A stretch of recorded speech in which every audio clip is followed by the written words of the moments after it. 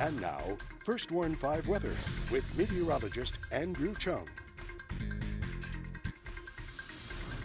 Welcome back, everyone. Hope you had a very nice weekend. We have been seeing persistent clouds. I thought we'd see some more sunshine for the afternoon. We're now finally seeing some breaks in the clouds, but overall it's been mostly cloudy. It has been mild and very breezy for this Sunday. The temperatures got into the 70s for this afternoon. We'll have mostly cloudy skies continuing for most of this evening, but we should see decreasing clouds very late tonight into early tomorrow morning behind a weak cool front. Temperatures right now not terrible. 78 degrees Rio Grande City, 76 in McAllen, 73 in Edinburg and Raymondville, 71 in Weslaco, 73 in Harlingen, and 73 in Brownsville. And take a look at the winds. A great day to fly that kite, folks. We've got winds out of the south to southeast right now between 14 to 22 miles an hour with a gust of 33 in Harlingen, 24 in Weslaco, 22 in Edinburg and McAllen, and 29 in Brownsville. Here's your evening planner forecast. Temperatures are quite mild at 7 p.m. It's going to be a breezy start to the evening with mostly cloudy skies and a temperature of 68 degrees. Now, I think the winds will start to come down just a bit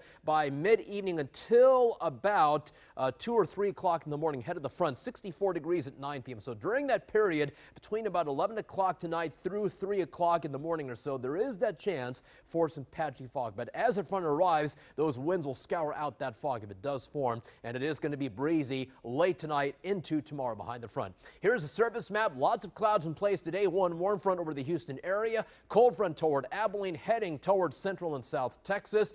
And it is a mess up to the northeast and the Midwest. Look at this. The pink is a wintry mix in Missouri and western Illinois, including St. Louis. The green, of course, is rain. Now, this front will continue to the south into our area, again, reaching our area by around 3 o'clock tomorrow morning. Look at the temperatures right now. 67 in Austin, 65 in Houston, 59 in Longview. Out west, 63 in Midland, 54 in Amarillo, and 68 degrees out west in El Paso. So here is future track. We're looking for mostly cloudy skies tonight. Again, there is a possibility for some fog around 11 o'clock tonight through perhaps around 3 o'clock in the morning ahead of the front. So we think the front arrives in the upper valley around 3 o'clock tomorrow morning. This is a dry front, so if anything, there may be a few showers offshore, but onshore it should be dry tonight. The front should clear the coast by about 6 or 7 o'clock in the morning tomorrow. It is going to be breezy but sunny and cooler with high temperatures in the lower 70s. Nice day tomorrow, but on the breezy side, and it is going to be chillier for tomorrow night as low temperatures dip into the 40s. But